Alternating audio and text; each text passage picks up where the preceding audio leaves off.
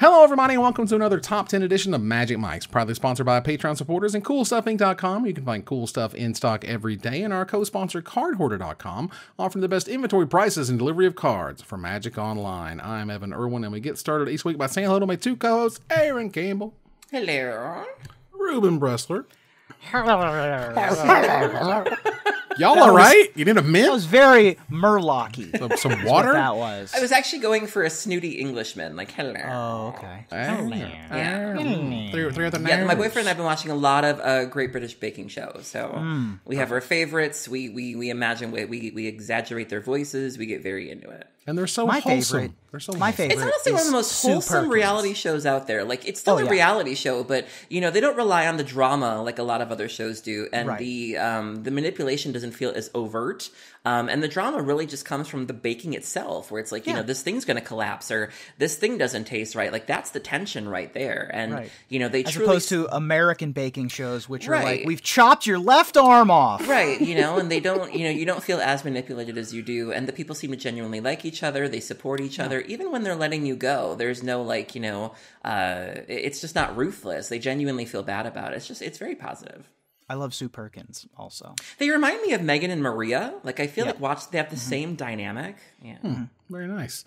Well, we also begin with our choice of the top comment from last week in a segment we call Honorable Mention, where Ruben will tell us who was the most eloquent in letting us know what card we did not choose as one of our top 10 mill cards. Ruben?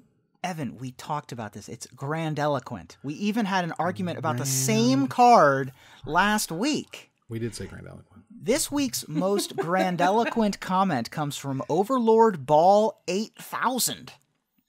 Aaron, is that approved? Is Aaron I Overlord think Ball? I would remember if I had chosen I would Overlord too, yeah. Ball 8000. Pretty Go unique on. username. It's very Danklius Nugs, as it were. Who writes, "How could you all forget Archive Trap? Probably the staple finisher in modern mill decks. Saw huge kitchen table and tournament play during Zendikar block. Evan has said it multiple times that when you give Magic players free stuff, you're gonna have a bad time. Five mana, target player mills 13, but who cares about 5 mana when you can path to exile your opponent's creature turn 1 and mill them for 52? Talk about the best magical Christmas land ever. Your opponent cracks a fetch, whoop, time to mill 26. I hope we see a reprint in the upcoming Zendikar." Wow. Well, first of all, traps not being in Battle for Zendikar was a gigantic mistake. Like, huge mistake. And I expect them to come back in force. I agree. That said, this is like a $9 rare. For those who don't know, Archive Trap is 2 blue, 3 generic mana for a rare instant trap. If an opponent searched their library this turn, you may pay 0 rather than pay its mana cost. That's always leads to unfair things. Right. Target opponent puts the top 13 cards of their library into their graveyard. I walked into this card so many times. Mm-hmm.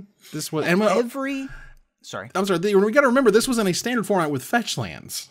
Yeah. So you just run smack into this all the time. And Harrow and a bunch of other random search like that. Yeah. All of the free traps, the traps that ended up being free or 1 mana, Whip Flare Trap, Mind Break Trap, Ravenous Trap, sorry, Aaron, the Redirection Trap, all of those ended up seeing play, and they're super cool designs. I would really like to have all of those kind of cards come back. And even the middle of the road, you know, Arrow Volley and Baloth Cage traps were fine in limited, and they were cool to play.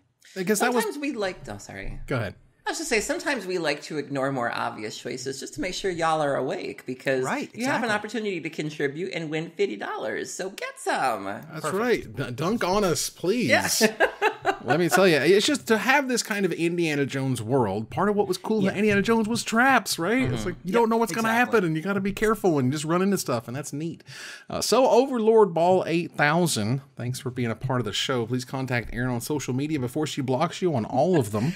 That's a lot of characters to like block. It's a lot of characters. Thanks again. It's also a god that you might have to block from the old world. Yeah, I don't want to get the wrong Overlord. Like, what if I got Overlord Ball 8001 or like 8008 or 7,999? Right? I don't want to get the wrong ball. You know? Wow, this is not the pre-show. This is a family. I don't want to drop the ball. B-A-A-L. B-A-A. It's totally different, y'all. Totally. Well, thank you for thanks again to CoolStuffInc.com for sponsoring this giveaway, and stay tuned for our top 10 list this week, and maybe you can win next week's free gift certificate, because it is time to talk talk about +1/+1 counter cards. We did not actually ever do this list, which sometimes we kind of weird. We say things and we're like, well, we did that, right? This is our 126th top 10. So there's a good chance we're going to run back over something eventually. But, I looked and I couldn't find anything.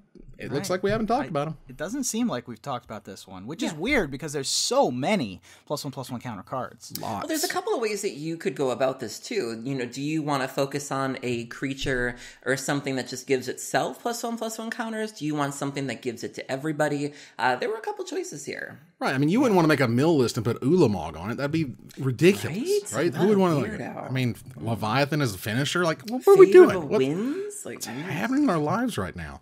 Look, Ruben, why don't you tell us what your number 10 is, buddy? Okay. So the way that I decided upon my list this week was that any card that says the text +1/+1 counter on the card qualified. And there were a ton. I thought over 1,000. There were well over 1,000. Yeah. And as best I can tell, only 2 in the history of Magic have the word +1/+1 counter and are banned in a format. Now, we may talk about one of them later. I also decided to skip over some of these cards because I've talked about them on like 3 of my lists. Sure. And so I put in some other cards that I wanted to talk about instead. But I haven't talked about this one, which is banned in Pioneer, of all places. Leyline of Abundance is my number 10. 2 colorless, 2 green for an enchantment. If Leyline of Abundance, as all the Leylines, is in your opening hand, you may begin with it on the battlefield. Whenever you tap a creature for mana, add an additional green, and for 6 colorless green, put a +1/+1 counter on each creature you control. So this eventually got banned in Pioneer because of the mono-green Nykthos decks with Nissa and Oath of Nissa that were overpowering right at the beginning of Pioneer. Beginning with 2 extra green pips in play, of course, with Nykthos is a powerful start, and you could play a turn 1 mana elf and go to town. And having the ability to pump your team later, having a mana sink, huge upside. Really cool card. Just giving a Leyline something else to do, because normally, which is normally enough, is a Leyline just does one thing really well, whether it's Sanctity and you have Hexproof, or Leyline of the Void and your graveyard's no more. But sometimes it just doesn't. You need something more, and this was a really big ability to tack onto this card. I know I can't help but when I look at this card, I immediately think of Pose, because one of the drag families or one of the houses is the House of Abundance, and so I immediately. This is a reference like 2 of you will understand, but whenever I see Leyline of Abundance, I hear Pray Tell in my head go in the House of Abundance. I just feel like, there was a world 5, maybe 7, 10 years ago where you don't have that last ability. Like it's like, well, look, you make all your mana. That's the Sir Conrad put one on top of each other's, right, exactly. Immolation Shaman growing itself, all of those kind of things. Which, for what it's worth, I appreciate. It's not like I hate it or anything. I just I like to recognize these sort of changes where they're giving you both the, ability and the payoff all in one card. And so you just kind of just mix and match some, mana makers and off you go. This card is super cool, though. The other thing about this card that I always remember personally, I'm not really sure why, but this card is called Leyline of Abundance. And when I first heard the card, I thought they were reprinting a card, because I heard it first. I thought they were reprinting Leonin Abunas instead of Leyline of Abundance. Come on, synonyms. Leonin Abunas is a 3 colorless and a white 2/5 cat cleric, originally from Mirrodin. Artifacts you control have hexproof. Wow. Okay, cool. But Leyline of Abundance, Leonin Abunas. Leonin Abunas. Who knows, whatever. Lord Aaron, help us. What's your number 10? So my number 10 is a card that started off in my Queen Marchesa deck. It was one of the earliest. It was in one of the earliest iterations of this deck, because not only does it put +1/+1 counters on creatures, it also has a political element to it as well, which I really enjoy. My number 10 is Orzhov Advocist. So Orzhov Advocist is 2 colorless and a white. It's a human advisor, 1 power, 4 toughness. Originally printed in Commander 2016. At the beginning of your upkeep, each player may put 2 +1/+1 counters on a creature they control. If a player does, creatures that player controls can't attack you or a planeswalker you control until your next turn. So you start your turn and you're like, you gonna keep it cute? You gonna keep it cute? You want to play? Like, and you kind of determine who your friends are, and the people who are your friends and who offer to play nice with you can enjoy the benefits, and their creatures can get bigger, and they can turn them to their opponents, and you just kind of laugh and watch them all kill each other.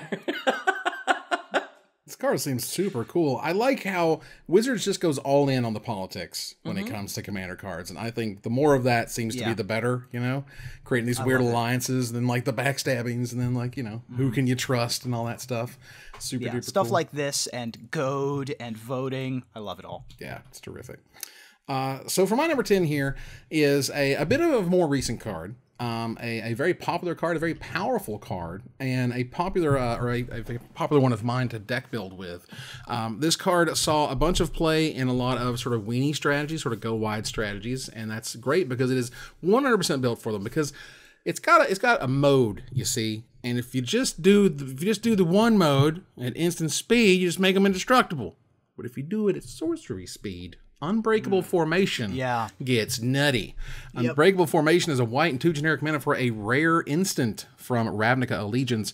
Creatures you control gain indestructible until end of turn, but addendum, if you cast the spell during your main phase, you put a +1/+1 counter on each of those creatures, and they gain vigilance until end of turn. Your giant army comes smashing in with vigilance, totally indestructible. They just got to soak up the damage somehow. This card is great, and I love it.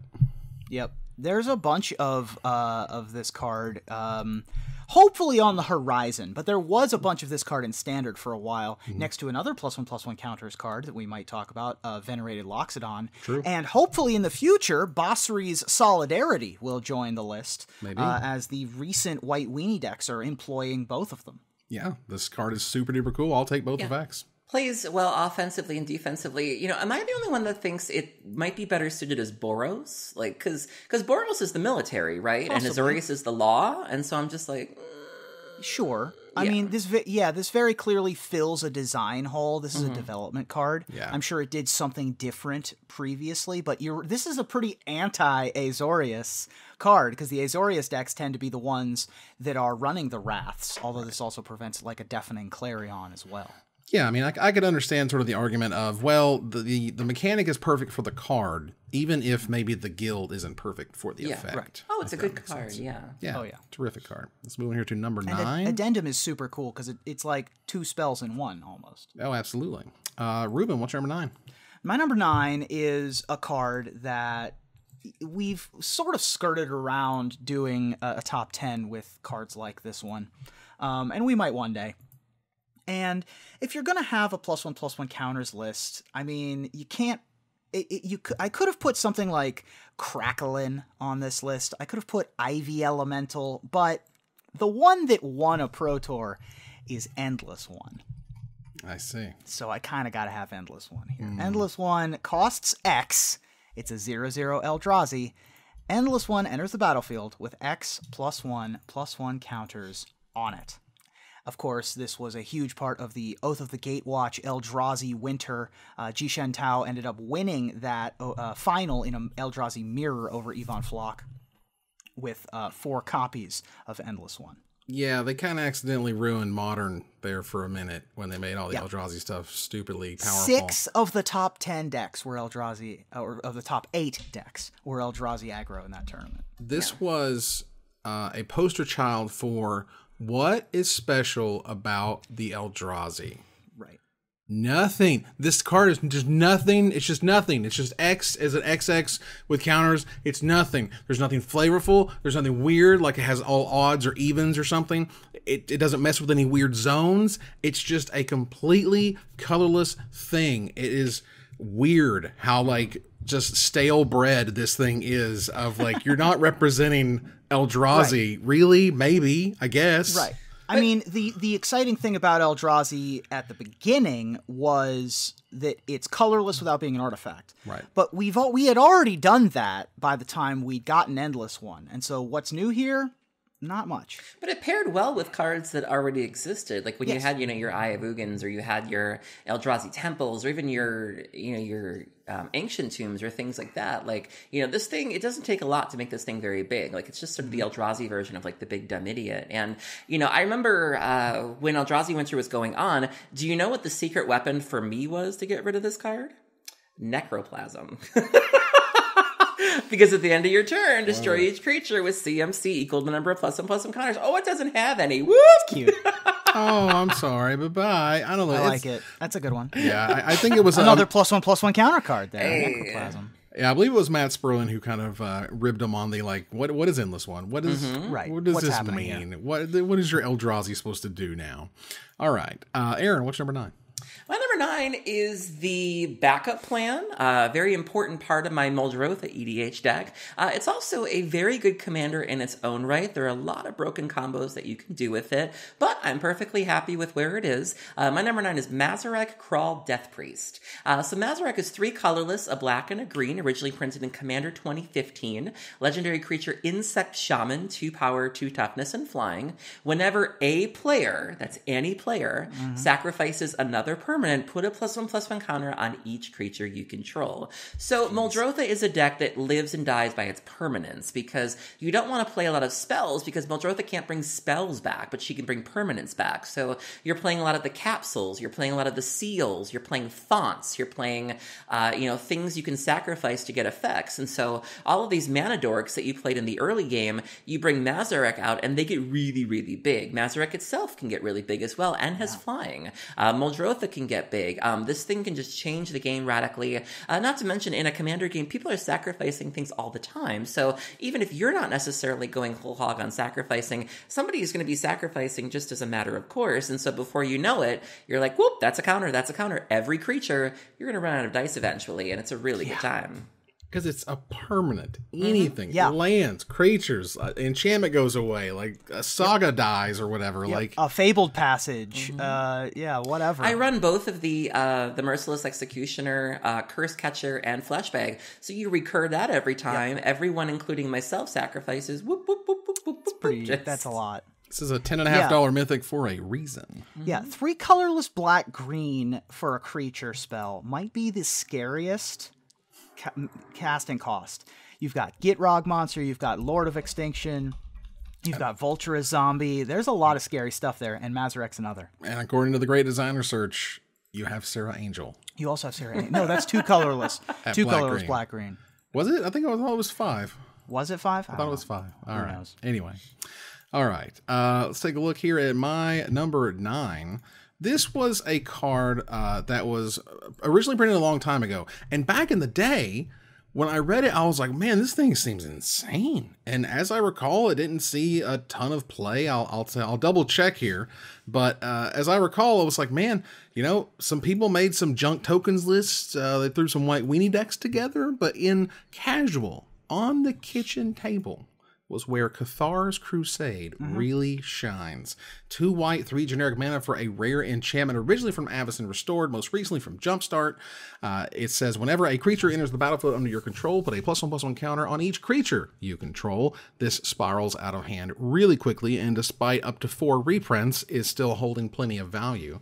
And this is just one of those cards that, like, this is the type of effect that I would show someone who doesn't understand Magic or doesn't know Magic, to give them like oh wow, really? Like every time? And you're like, yeah, all these creatures get super huge. And that to me is a cool, fun thing to show off.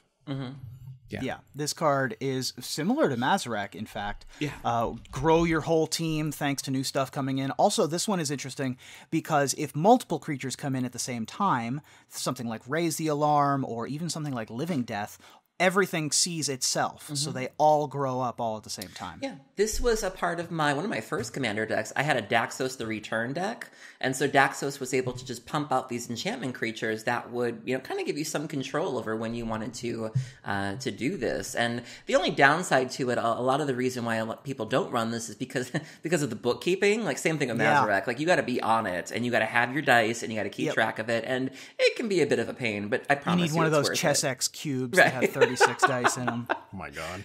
All right, let's move on to number 8. Mine is higher on someone else's list, but Ruben, do you have one?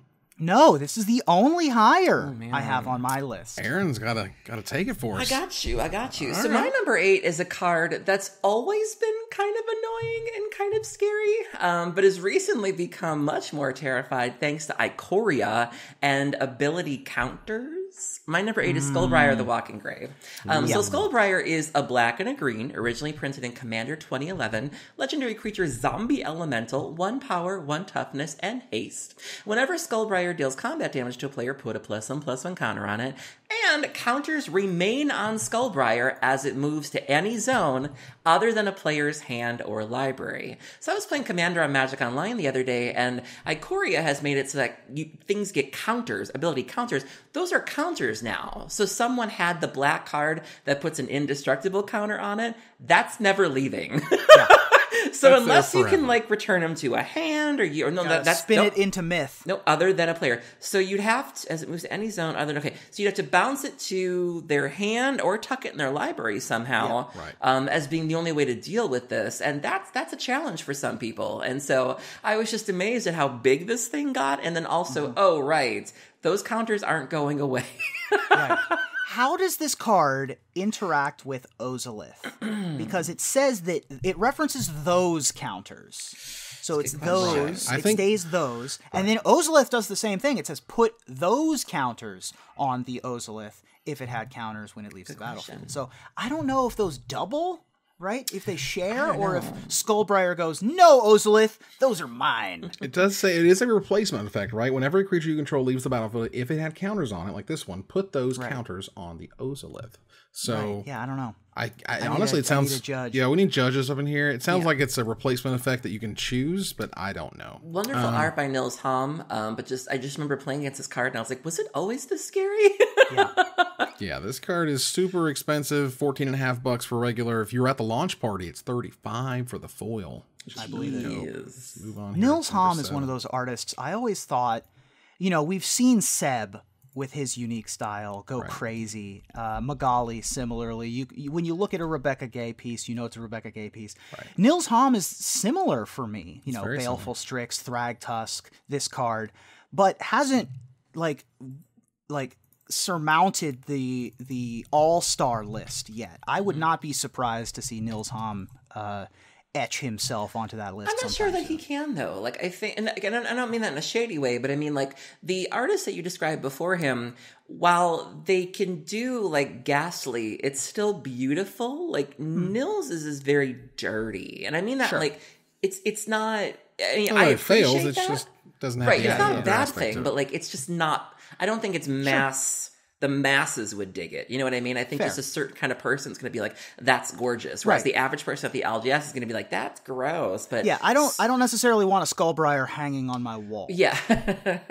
I do think we're probably going to get to a point where we do top 10 artists cards. And there's 167 that Nils has done. We could do artists. Gilderbairn, I believe, is my personal favorite. Yeah. Gilderbairn's so cute. Yeah. Gilderbairn's really nice. All right. Let's move in here to number 7. Ruben, what's your number 7? My number 7, Aaron likes these 5-drop. Evan also likes 5-drops that do nothing the turn they enter the battlefield. But my co-hosts really love do nothing 5-drops. I prefer 1-drops that kill you immediately. And that's exactly what Eli Loveman did when he won Pro Tour London, which was the second Mythic Championship with humans, thanks in large part to Champion of the Parish. Oh, no. A 1-drop, originally a rare from Innistrad, reprinted in the Blessed versus Cursed dual decks. A 1/1 for 1 white mana. It is a human soldier, and it says, whenever another human enters the battlefield under your control, put a +1/+1 counter on Champion of the Parish. What a powerhouse this card is. This card goes from like, it's a little dorky 1/1 to like, oh my god, it must be stopped. Everything you do makes this guy huge. You can put humans into play in instant speed, so that's happening. Like, this card was nuts. When it was good, it was crazy good. This was Pelt Collector before Pelt Collector. This was, the Experiment 1 before Experiment 1. This was Experiment 0, as it were. Yeah. Right? This card was a 4/4 for 1 mana a lot of the time. Yep. And that's I will never cease to be amazed by people who, they take a look at the modern landscape and it's like, I could play Scapeshift. I could cast a turn 3 Tron. You know what I want to do? Cast Champion of the Parish. Turn 1, Parish That's go. what I want to do. That's cool. It's fine. Aaron, what's number 7? My number 7 is a really neat take on a Simic creature. There's been a lot of talk about how Simic has become, the combination to beat lately. You have Hydraid Krasis, we have Growth Spiral. That color combination's been given a lot of gifts in Standard. And those two colors are very good right now. This is a card that nobody really talks about. I got the chance to play with this in a 2-headed giant game with our friend Joe. Hey, Joe. And I just absolutely love this card. And I had so much fun trying to find neat ways to trigger it or break it. My number 7 is Bioessence Hydra. So Bioessence Hydra is 3 colorless, a green and a blue, originally printed in War of the Spark, a Hydra mutant, a 4/4 with trample. When it enters the battlefield with a it enters the battlefield with a +1/+1 counter on it for each loyalty counter on planeswalkers you control. How cool is that? We're not done. Whenever 1 or more loyalty counters are put on planeswalkers you control, put that many +1/+1 counters on Bioessence Hydra. So just casting a planeswalker triggers this, because when the planeswalker enters, you immediately put the loyalty counters on it. So you could play planeswalkers that you didn't even really care about, where it's like, here's a Jaya. Sure. It just makes it bigger. And then before you know it, you have this monstrosity with trample. And then if you happen to, like the planeswalkers and need them, go ahead and +1 those babies, because this will benefit from that. And so I had a lot of fun playing with Narset and Jaya and this. And even when Narset wasn't particularly good, they might not have been drawing extra cards, but just putting those counters on her made this happen. And I really enjoyed that little mini game. The best planeswalker with this, for my money, is Kiora Behemoth Beckoner. Oh. Because not only does it share colors, but you can play your Bioessence Hydra a turn earlier, right? You play you play Kiora on turn 3, and then your Hydra 4. On turn 4. You draw a card off the Hydra. Nice. Or if you play it in the opposite order, you get 7 +1/+1 counters on your Hydra. Instead of just 6. Instead of just making it 10/10, it's an 11/11. This card, I was surprised it didn't see any standard play, because it is a meteoric bomb in Limited. Oh, yeah. And a set that has uncommon planeswalkers, this thing is king. Oh, my God. I never lost a game in which I played it, and I never won a game when they played it against me, and I didn't immediately have removal for it, instantaneously. So that's really cool. And because it enters the battlefield with the counters on it, like, you don't have, it's not a trigger. You can't be like, okay, -X or whatever. No, it's a giant monster from the get-go. And it has trample. That's another one that just killed me. I was like, really? Really? I swear, when they were designing the Simic, they just had a dartboard with various abilities or mechanics. Basically. Whatever they got, it was like, flanking, blocking, rampage. Yeah, that. Slap it on there. Exactly. Like, what was the point? Let's sweep on this one. It's fine. Yeah. All right. Ripple for your nerves. Ripple's nice. Free the ripple. Right. Goodness.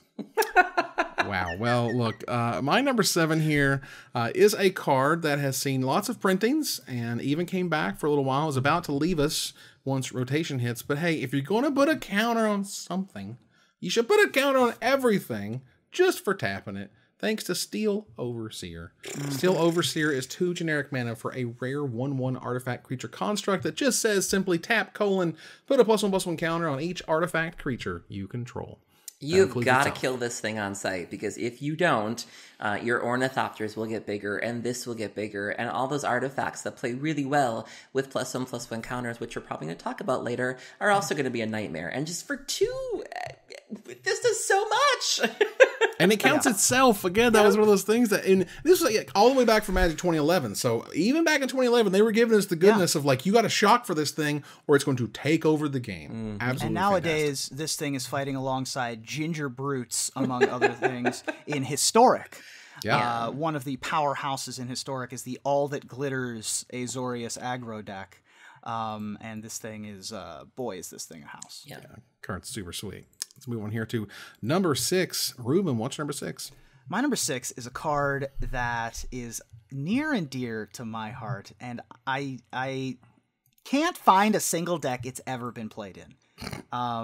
However, it is the first ever pre-release card ever given out at pre-releases. Before Monstrous Hound came out in Exodus, before Revenant came out in Stronghold, you had Dirt Cowl Worm in your pre-release packs for Tempest. Non-foil Dirt Cowl Worm, mind you. They had a magic M stamped on it with a gold leaf instead. Dirt Cowl Worm is a 3/4 for 4 colorless and a green for a worm, and whenever an opponent plays a land, put a +1/+1 counter on Dirt Cowl Worm. Not the best magic card, No. but it has a place in history. Wow, it really does. It has the word pre-release, a little M with a circle here. Cool, I suppose. I don't remember going to a pre-release for Tempest. I was still actively playing at the time. I did go to pre-releases for Mirage and Visions, which was very cool, and Weatherlight, which is great. But then again, maybe I just kind of disconnect a little bit there. But Dirt Cowl Worm is awesome. Back in the day, this looked really sweet, by the way. This Dan Fraser art, by the way. We don't see that. Yeah, I dig that artwork. This is a pretty forgettable card, so... I mean, yeah. I mean, all in all, like, it's neat. It's got a place in history, right? Yeah, exactly. There you go. All right, Aaron, what's your number 6? My number 6 is a card that ended up being the centerpiece of a standard deck that people still play to this day. It's got a bit of an engine attached to it. I love the flavor of it, and I will absolutely play with this card. My number 6 is Korvald, Fey Cursed King. So Korvald is 2 colorless, a black, a red, and a green legendary creature, Dragon Noble, 4 power, 4 toughness, and flying. You were right, Ruben. My 5 power, my 5 CMC do nothing. This one at least does something. I'm getting better. I'm showing growth. Yeah. Whenever Korvald enters the battlefield or attacks, sacrifice another permanent. Whenever you sacrifice a permanent, put a +1/+1 counter on Korvald and draw a card. Holy cow. Yeah. Card advantage in these colors and just a really big beater that you need to deal with. It can be any permanent, so it can be a food token, it can be an Evolving Wilds, it can be, anything under the sun. It makes a really great commander. Commander's Quarters did a very nice list around this card. Just a fun, flavorful. I love the flavor text implying that he was cursed at his own wedding. He ate the banquet, the gifts, and the guests. Like, it's just so good. Yeah. That's terrific. This is one of those cards where Wizards is like, here's a cool commander. Oops, it rocks constructed. Like, right. Just and so you happens. need this in your It's aristocrat deck, because aristocrat decks tend to be very low to the ground. They tend to not really, and this is sort of like, this kind of reminds me of Falcon Wrath Noble, how it's like, you had that one flyer, that big beater where, you can gum up the board and you can do sack things, but sometimes you just need something really big to like close out the game. And, this card does that on top of giving you card advantage. Like, that's so good. Pretty powerful starts in those Jund Korvold decks where you could go Gilded Goose into Paradise Druid into turn 3 Korvold. And then later in the game, you had the Trail of Crumbs engine and, of course, Cat Oven. Really cool card. Yeah, this card is super cool. And I just, again, I sort of appreciate the fact that it was meant to be one thing, but it's actually 2 things. So I'll take my constructed All-Stars any way I can get them. So this next card has been printed quite a few times, a few times, yet remains very expensive, is definitely a casual all-star. I used to hear about this from back in the day. Because it costs 7 mana, it was completely unplayable in its limited format, but that's okay, because there's a lot of fun in the army in a can called Avenger of Zendikar. Avenger of Zendikar is 2 green, 5 generic mana for a mythic elemental. It is a 5/5 that says when it enters the battlefield, you put a 0/1 green plant creature token onto the battlefield for each land you control. And it has landfall, which is one of my favorite mechanics ever, and I hope to God it's coming back. Whenever a land enters the battlefield under your control, you may put a +1/+1 counter on each plant creature you control. This was a cube staple. This was a sealed monster. In draft, Zendikar is one of the fastest draft formats of all time, so it was trash. But if you could get to 7 mana in the format in which you played this, I think you're going to have a really, really good time. Yeah, I mean, it was not great in limited, but in standard it was pretty spectacular in those Valakut ramp decks. This was my number 8. Nice. My only higher on the list. Not only is it an army in a can, but that army can grow and grow and grow thanks to other ways to get more lands onto the battlefield. Yeah, fetch lands were, again, in this standard format, so your plants could get dumb real fast. So this card was super sweet. And again, I was like, wow, $12, $10. Sure. All right. I mean, it's a hell of a card. 5/5. Let's move on here to number 5. Ruben, what's number 5? My number 5 is a land that can give itself +1/+1 counters. We all love a good creature land. But perhaps none has had the tournament pedigree of Raging Ravine. Raging Ravine One Pro Tours. Has won Pro Tours, absolutely, and also enters the battlefield tapped.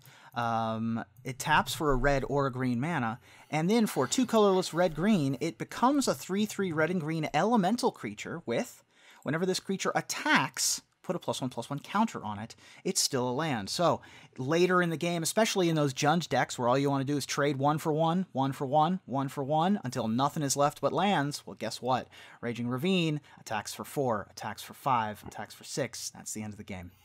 The whole the World Wake land cycle of having the creature lands, essentially, all of them were basically amazing. All of them were super duper crazy pushed, because you just have to imagine that your mana base is also part of your creature base now, and you get them for free. And it's not like this was a crappy creature that does nothing. This is a 3/3 that immediately becomes a 4/4 when you're smashing in. There's plenty of ways to put more +1/+1 counters on it, you're proliferating or whatever. But just back in the day, you just activated it and smashed, because if they killed that one, oh oops, I got another Raging Ravine over here because it was fixing my mana a minute ago, and now it's just going to win me the game. So you essentially had like 28 creatures or something in your Jund deck. It was insane. Like, this card is amazing. Aaron, what's number 5? My number 5 is also a land. This is the card that I immediately think of when I think of +1/+1 counters.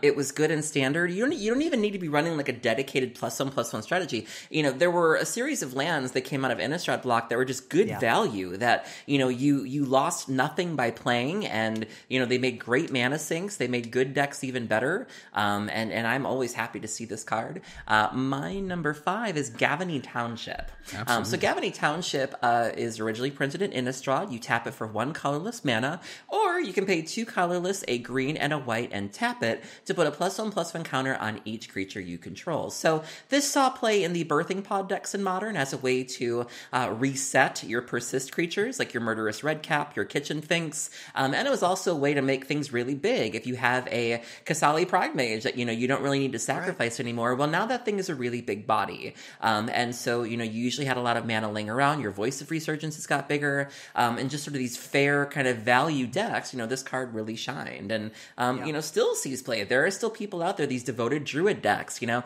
there are still these green-white decks that want nothing more than to win the game with the Kitchen Finks and a +1/+1 counter, and this land will help you do that. This was my number 8. Go ahead.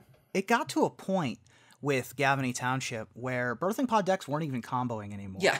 They were just playing a Bird of Paradise, playing a Voice of Resurgence, and beating you to death with them with a Gavany Township. Yeah. That's all that they would do. Yeah. They would just be like, all right, pick off your thing over here, get some value over here, search up this thing, go get this thing, and attack you with a 4/5 bird. Like, thankfully, they reprinted it in Commander 2020, finally. Because for a long time, the only way you could find it was in Innistrad. And this card was just an absolute monster. It was a tournament-winning, Grand Prix-winning, states-winning. Like, this thing goes into a lot of very powerful, awesome decks. And even now, that's a hell of a rate. Like, that rate on a land, uncounterable, is happening, is damn good. And that whole cycle was good. You had things like Moorland Haunt, you had Vault of the Archangel later, actually. That one was Dark Ascension, which was an enemy one. The whole cycle was fine. Right. This one, was the winner. The winner. Yeah, not even close. My number 5 is higher on someone else's list, and that's totally fine. We will get to it. So let's move on here to number 4. I'll go ahead and tackle the number 4. This one is another sort of semi-recent card. Been printed the last couple years, but its impact, and particularly over time, all I've seen is this card being played more and more and more, and the ability for it to be played even in different formats. I'm starting to see it in sort of older formats as well. Wizards said, "Look, we're going to make this creature, right? And we're gonna let you like add reach and trample and protection from multicolored and call it Stonecoil Serpent, and it's just like fan freaking tastic against a bunch of really weird things like the 3-drop to fairy and stuff like that. Yep. Stonecoil Serpent, Deafening Clarion also. Absolutely, is X generic mana for a 0/0 rare artifact creature snake. It has reach, trample, protection from multicolored. Why? It has reach, everybody. It does all They the things. always forget that it has reach, and they run smack into it, and it enters the battlefield with X +1/+1 counters on it. So when you had an X mana artifact in Tempest. It was Shifting Wall. And instead of having 3 positive abilities, it had Defender. You also had, I think, like maraudering something that had to attack every turn. Like trash. And now you just get Questing Beast for X mana. Like, you just get everything. Yeah, you just get everything. It's good early, it's good late. Like, it's just good. Sometimes you play it as a 2 mana, just a beater, and you just add to it later or whatever over time. Like, there's ways to play it as a 1-drop and then 2-drop Huatley's Raptor and get in there. There we go. Get you. Like, this card is super sweet. And again, this to me is just kind of like, it's just kind of crept up. Like, now it's like a $6-7 card. It's like, you know, it's really good all the time. Sees vintage play. Shops loves it because Dak Faden can't take it, and Dak Faden loves to do that. I love to tell the story of how I went to try to Ashen Rider this thing, and it was like, whoops. Multicolored. Can't ride that Ash. I love Stone Coil Serpent. I had to back that Ash up, you know what I'm saying? That's right. Use a fine serpent when you... Okay, so the other thing is, this card is seeing a ton of play in the new Mono Green Stompy deck, and that deck loses a lot to 8-drop Ugin.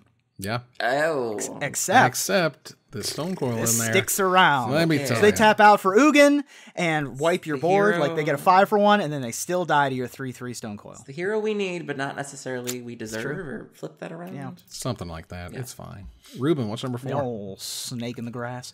My number 4 is a card that has 2 different Pro Tours. Oh boy. Won Worlds in 1998 as part of Recurring Survival, and was an Oath of Druids target in Bob Marr's 1991 Pro Tour Chicago Oath deck. 1991? I'm sorry, 1999. Okay. Oath of Druids deck. Okay. Now, this is the deck that beat Necro in the finals. I was 16. The 3 Oath targets in this deck are Shard Phoenix, Morphling, and Spike Feeder. Oh my lord. Yeah. This is a Those were the strong. days. Those were the days. They really were. Spike Feeder. Colorless green for a 0/0 Spike. Enters the battlefield with 2 +1/+1 counters on it. It has 2 activated abilities. Pay 2 colorless and remove a +1/+1 counter from Spike Feeder. Put a +1/+1 counter on target creature.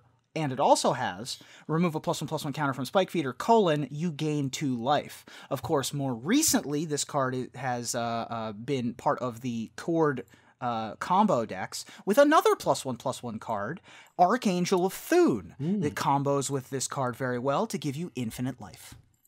Yeah, Spike Feeder Spike Feeder fills that weird niche, right?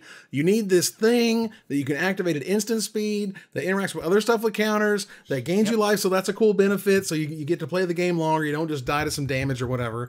It's got those right stats for just what you need it to be. That's all it does. These days, it doesn't feel like it should be amazing, but it is. It just is. It does what you need it to do. I can't describe it. Was also time shifted, which is why it's in Modern and able to combo with Archangel of Thune. Very nice, very nice. Aaron, what's number 4? Well, Ruben stole my thunder because number 4 was Archangel of Thune. Oh, well, we got a good combo. There you go. We do. So Archangel of Thune is 3 colorless and 2 white. It was originally printed in Magic 2014. In Angel with flying and lifelink. She's 3 power, 4 toughness. Whenever you gain life, put a +1/+1 counter on each creature you control. Lord. Still goes for over $25, depending on where you get it from. I remember it didn't really do much in Standard. Like, it was fine, but it really took off in Modern as a pod target. You know, this was something that you could pod for. You had a lot of ways to gain incremental life, such as the Spike Feeder combo. That was one of those cards people didn't remember was in Modern. Spike Feeder, what? And so, this could get out of hand very, very quickly. You were running Kitchen Finks, and she also triggers herself. She has lifelink too. So, like Ruben said, sometimes you're playing a pod game, and sometimes you're just playing a Selesnya or Junk value deck, and this was the card that would allow you to do it. This card is one of the most meteoric bombs in Limited. Not only is it flying, it has evasion, it has lifelink to trigger itself. It makes your entire team larger. If you have anything with lifelink already on the board, you throw this down and smash in. It was great in constructed formats. It's an angel. It's a mythic angel, so it's already $25 right there. This card is dope. one of the most iconic moments I can think of Archangel of Thune came out of Yvonne Flock's sideboard at Pro Tour Magic 2015. The Knicks Fleece Rams for the win. Wow. Game 5 against Jackson Cunningham. Get in there with your 3/8 or whatever. Oh my God. Yeah, that was a wild game. Wow. All right. Let's move on here to number 3. Ruben, what's number 3? My number 3 is, boy, I love this card. I just need to think about this card for a second. Because I love this. Let's soak it in. It's the only mono red card on my list. Okay. I'm sure everyone has died to this card a number of times. If you've played it, you've won a number of games with this card. It does so much, and it is so flavorful, and it does exactly what it tells you it's going to do, which is run away with the game. Oh, my number 3 is Runaway Steamkin. Mm-hmm. A colorless and a red gets you a 1/1 elemental, originally from Guilds of Ravnica. Only ever been printed in Guilds of Ravnica, apparently, not in any of the recent reprint sets. Whenever you cast a red spell, if Runaway Steamkin has fewer than 3 +1/+1 counters on it, put a +1/+1 counter on Runaway Steamkin. Remove 3 +1/+1 counters from Runaway Steamkin. Add red, red, red. So, obviously, the God draw is turn 1, whatever. Turn 2, Steamkin. Hope they don't kill it. Untap. Turn 3, we're doing it. Play a 1-drop, play a 1-drop, play a 1-drop. Attack for 4. Deal them 4 damage. Take all the counters off and play a Goblin Chain Whirler or whatever. Doesn't matter at that point. And then once you start casting, as soon as you remove those counters and cast another red spell, You put a counter back it gets on another counter. Yep. I love this card. This is a card that I would absolutely play red for. I remember when this card first came out along with the Arcbound Phoenix decks, or the Arclight Phoenix decks, the mono red version. I absolutely played with that. And Experimental Frenzy. I found out the other day this actually sees play in Commander because red is very short on ramp options. And so it is not unusual for people to play a Runaway Steamkin in a mono red Commander deck because you are very likely to just keep that chain going. And so I have it in my Pashalik Mons deck, and we'll see how it goes.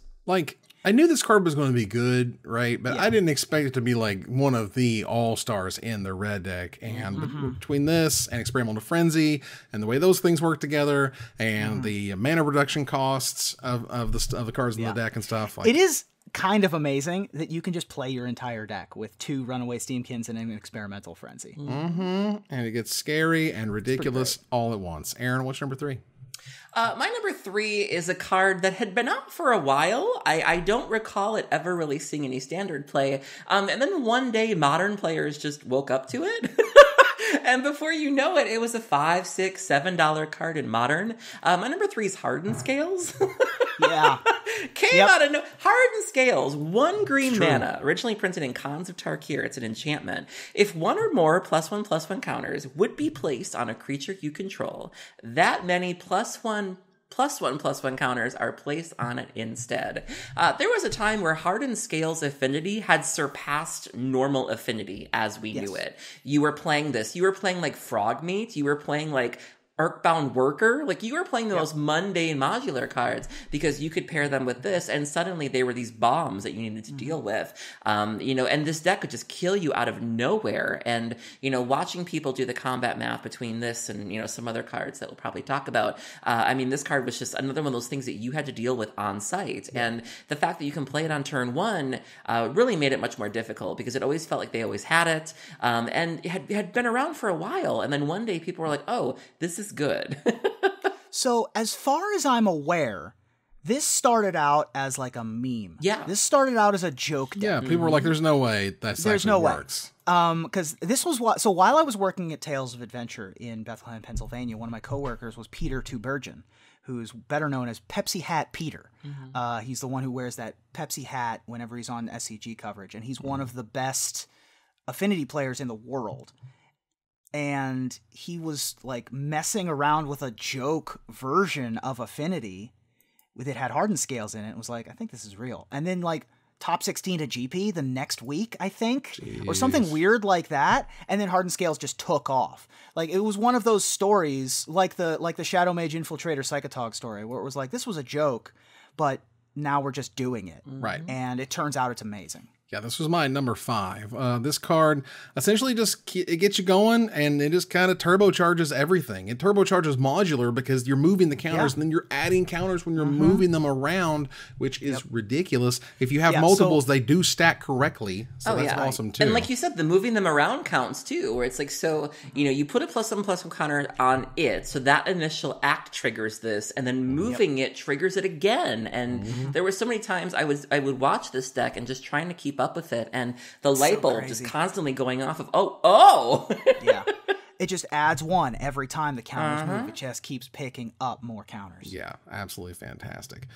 So for my number 3, I'll be honest, the top of my list is a little basic, if you want to put it that way. It's fine. It's a little expected. It's okay. It's fine. These cards are still great. I still love them. And I just want to note that if I'm making a list of the top 10 +1/+1 counter cards, I want to make sure that I have some heavy hitters near the top end of it. And this card, while not being the top end, and then get kind of overshadowed a few years later, you can't deny the impact and the love that Hangerback Walker gets day in and day out. It's 2x XX mana for a rare artifact creature construct that is a 0/0, but enters the battlefield with X +1/+1 counters on it. And when it dies, you put a 1/1 colorless Thopter artifact creature token with flying onto the battlefield for each +1/+1 counter on a Hangerback Walker, and for 1 generic mana to tap : put a +1/+1 counter on it. So this card is sweet early, it's sweet late, it sees play all the way back to the older formats, at least it certainly did until maybe something else we talk about. No, it still does. Shows up. Well, that's fantastic, because this is the army in a can that just gets bigger. And it didn't take long for this thing to turn into a $20 rare in standard. Just completely ran standard while it was in it, and was it was like the best 2-drop you could play for years, honestly. Yeah, in standard. And speaking of that standard, you could play 3, 4, 5 colors, no trouble at all, and people were still playing this on turn 2. Right. This was the 2-drop that all of the 3-color decks were playing. Just because it's you hit it every turn too, and you got there. Because it's a chronometon pinata. Yeah, so over time gave you all that value. I did not put it on my list because I ain't no hangerback girl. Hangerback girl. I always sing paperback writer in my head when I hear paperback writer, hangerback. I can't hit that high note. You can't hit that note. It's okay. No, I sing it in my head. I don't sing it in real life. In your head, though. Apparently, I'm also not a hangerback girl. Wow. All right, let's move. Not everybody can be. It's fine. Let's move to number 2. Ruben, what's your number 2? My number 2 is a card that has been just in a million decks. I mean, I'm looking at the list here. It's been in Jund. It's been in Maverick. It's been in Company. It's been in like Bant. It's been in Creature Toolbox decks. And it took until PT Brussels 2020 in the hands of Joel Larson before it was able to win a Pro Tour. My number 2 is Tireless Tracker. Yeah. Tireless Tracker, 2 colorless and a green, gets you a 3/2 Human Scout. Whenever a land enters the battlefield under your control, investigate. Whenever you sacrifice a clue, put a +1/+1 counter on Tireless Tracker. So it grows itself. It's card flow in and of itself. It's another landfall card without the word landfall on it. It's true. Originally from Shadows over Innistrad, it's a rare. It's just everything you want a card to be. This card is play in Legacy. The Legacy lands decks love to play this because if you're playing against lands, you're probably boarding out all your creature removal. Surprise! Because you're playing a lands deck, this thing gets out of control really quickly. Scapeshift, a lot of the red-green or the Teamer Scapeshift decks in Modern will also sort of, sideboard into this as a way to kind of, prepare for the people that are bringing in the negates and bringing in the Thoughtseize or whatever. Well, now you need to deal with this thing that's going to get really, really big and that you have to deal with. This was definitely on my short list. There's the ability to make permanents for free by playing lands that they can't even counter. And the permanence that it makes draws you cards. The permanence that it makes that draws you cards makes the thing that made the permanence bigger. It just does all the things. It all is one ridiculous package. It was one of the best things you could be doing for years in standard. To me, this was definitely designed to be one of the best cards in the format, and it certainly was. And I'll take my landfall triggers any way I can get.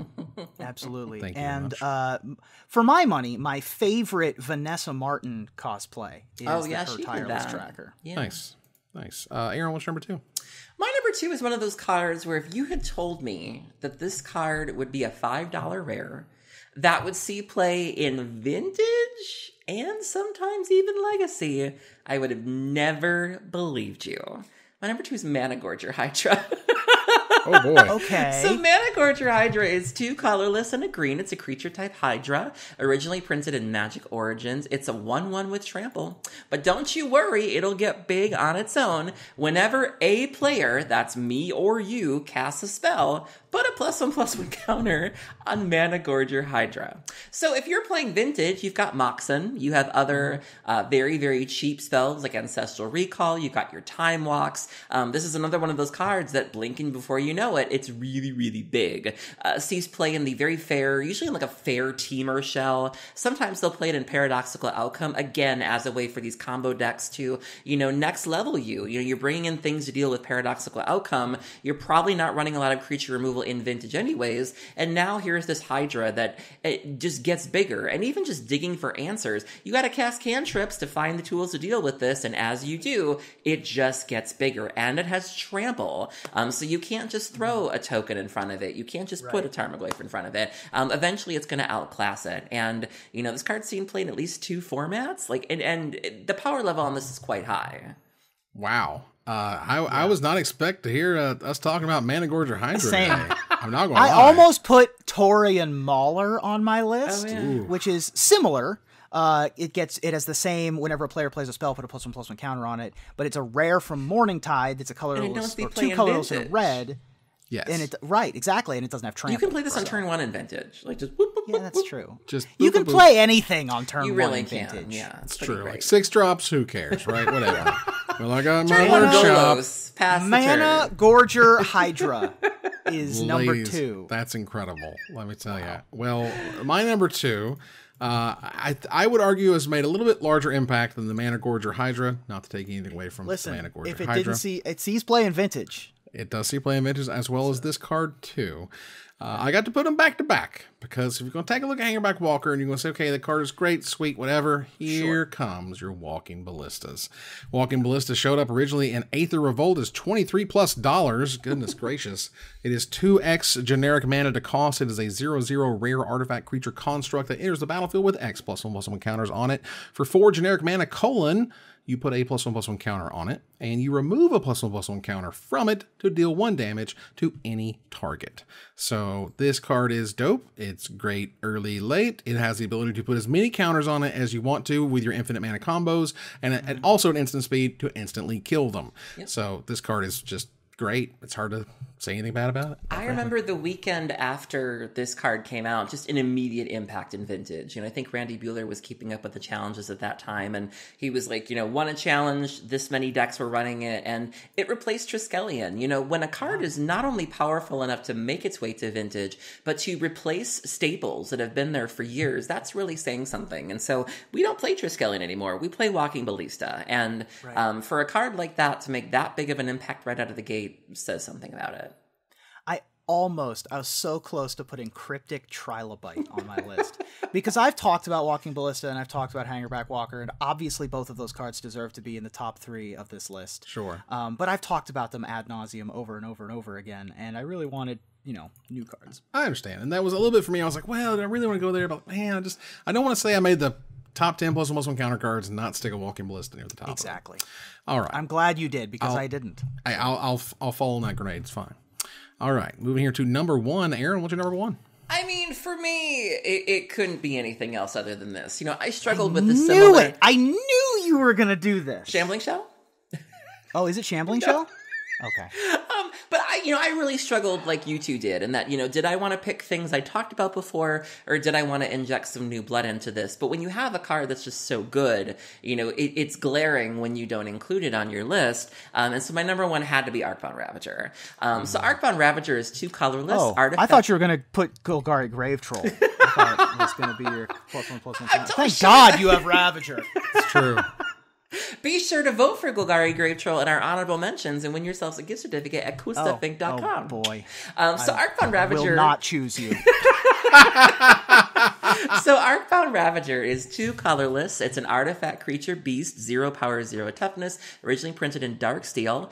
Sacrifice an artifact, put a +1/+1 counter on Arcbound Ravager, and it comes into play with 1 counter on it thanks to modular. And so it's my understanding that this is one of those development mistakes where the Ravager was supposed to cost 3, and they were like, what's the big deal? Let's just chop it down 1. And now here you are. It was a staple of the Modern Affinity deck as we knew it, with the Ornithopters, the Mox Opals.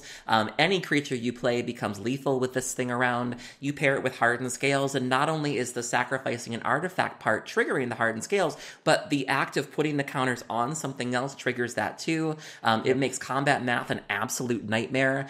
It allows you to play stack strategies and then turn them off when you're done. So when you're done with your spheres, you're done with your cages, you're done with your stacks, you can just feed them to this thing and get your opponent right where you want them. And no card just does +1/+1 counters like this one does. And, even if you're not playing like an affinity-like strategy, like, modern play, legacy play, vintage play, I mean, you just can't deny it. Shops, obviously, in vintage. A classic blunder. Like, literally, they did not test this card with affinity until after the set was, like, printed or whatever. And then somebody was like, man, I should try this Ravager card in the affinity deck. We should see what happens there. Oh, my God. Free accidentally the entire format. Sacrifices itself. Like, the fact that the sacrificing is free, it's another thing. That whenever put all those counters on an Ink Moth Nexus in Modern now. Yep, and that came later. It just got dumb. This card is fan-freaking-tastic. They've they've kind of kept sort of banning all the pieces around it. They never really would touch the Ravager, but you don't get the Mox anymore, which is fine. Just okay with me. I'll take it as my number I thought that this was going to be Evan's number 1. That's why I was so sure you were going to pick Grave Troll. So now I'm really curious what Evan has. I think it's Grave Troll, isn't it? It's Grave Troll. It's super Grave Troll. No, it's not Grave Troll. Okay. Ruben, what's number 1? My number 1 is also not Grave Troll. My number 1 is a card that might be in the most archetypes, just overall, of any single colored creature I've ever seen. I mean, it's been reprinted a number of times, originally printed in a Commander expansion, and then immediately started seeing play in Legacy and Vintage. Then when it became standard legal and modern legal, it became super played there. It finally won a Pro Tour, once again, in the Sultai Delirium deck that Yoel Larson won PT Brussels in. My number 1 is Scavenging Ooze. Nice. Scavenging Ooze is a colorless and green. It's a 2/2 for a creature type ooze. Pay a green mana, exile target card from a graveyard. If it was a creature card, put a +1/+1 counter on Scavenging Ooze, and you gain 1 life. It's just been in everything. It's been in Jund. It's been in Sultai Delirium. It's been in Elves. It's been in Red-Green Eldrazi. It's been in Collected Company. It's been in Abzan. It's been in Creature Toolbox decks. It's been in Hate Bears decks. It's been in everything in its entire lifespan. Really, King? Really?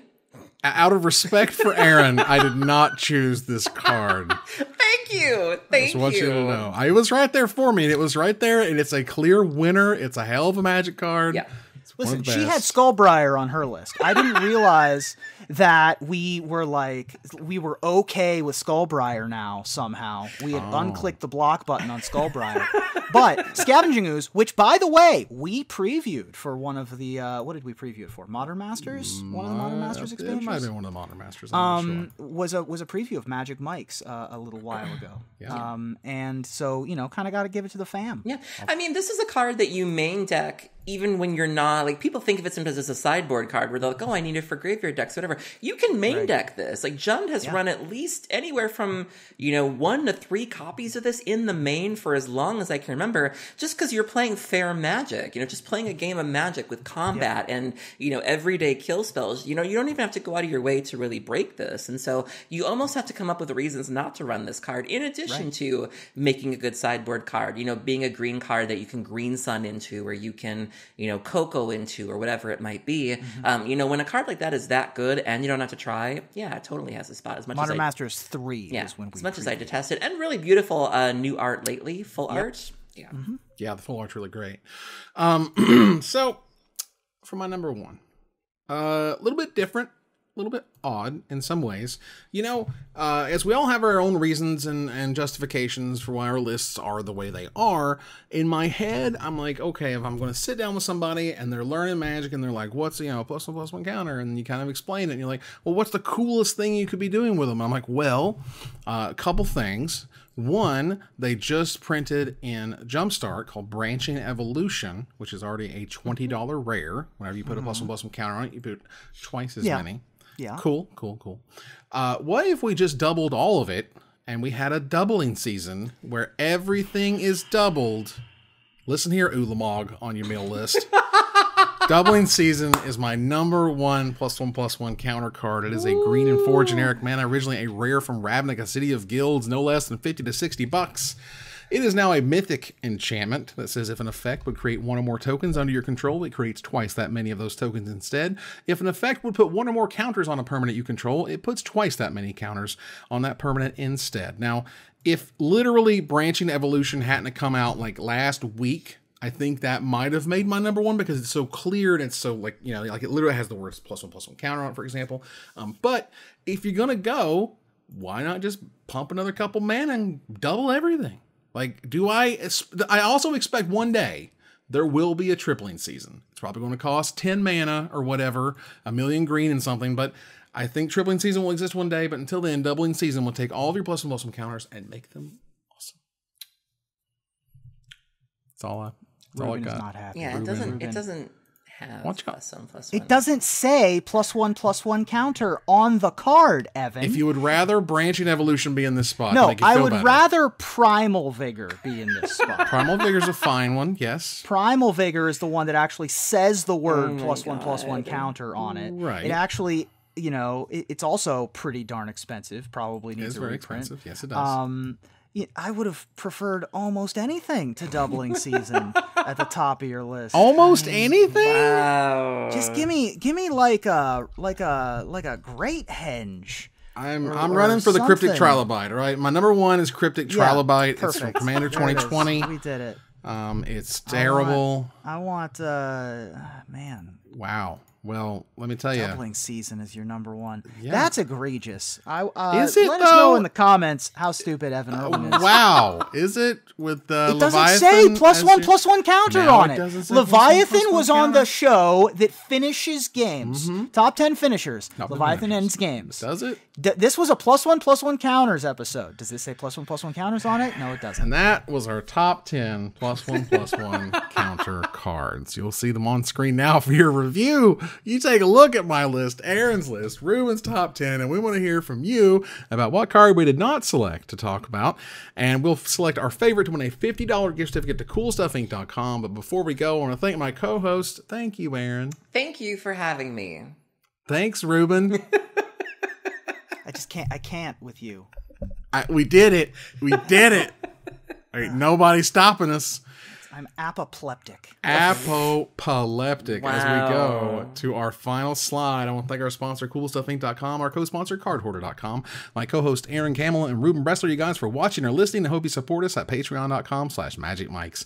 Follow, like, tweet, favorite, share, subscribe to everything social that tells people we exist. Catch us online on Twitch.tv at Magic Mics, on Twitter at Magic Mics Cast, our Magic Mics subreddit, and like the Magic Mics page on Facebook. Talk to us privately at magicmicspodcast@gmail.com. Follow the audio-only podcast at magicmicspodcast.libsyn.com, or find us on iTunes and Spotify, or join us here next week, same time, same place, for another episode of Magic Mics. Good night, everybody.